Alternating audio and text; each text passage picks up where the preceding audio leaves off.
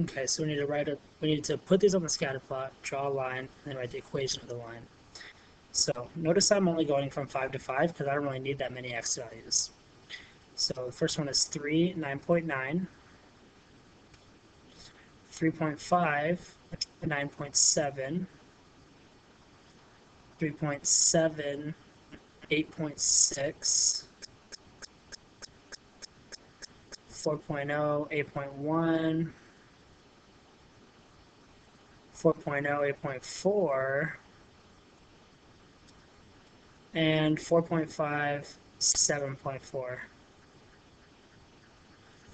So I'm going to use this point and this point for my line of best fit. So that's the plan. Let's see how it looks. Looks great. So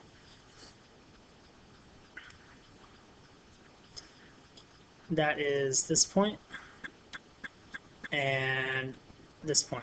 This will be point 1, point 2. So for our slope, we're going to do 7.4 minus 9.7 over 4.5 minus 3.5. That's just x1 or y2 minus y1 over x2 minus x1. 7.4 minus 9.7 is negative 2.3. 4.5 minus 3.5 is actually 1. So our slope is just negative 2.3. Substitute this back into y equals mx plus b.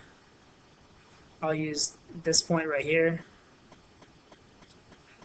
So my y value is 9.7. My slope is negative 2.3. My x is 3.5 plus b. Negative 2.3 times 3.5 is negative 8.05 plus b. I'm going to add 8.05 to both sides.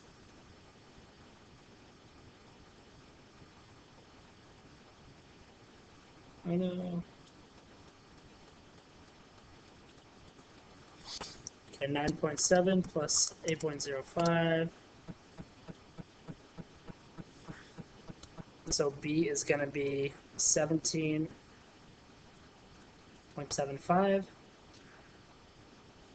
So my y equals mx plus b.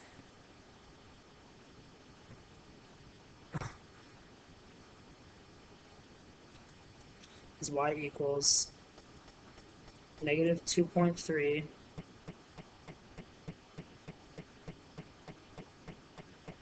oh man, oh man. Okay, here we go. Y equals 2.3. Y equals 2.3x, negative 2.3x, plus 17.75. And that's our answer.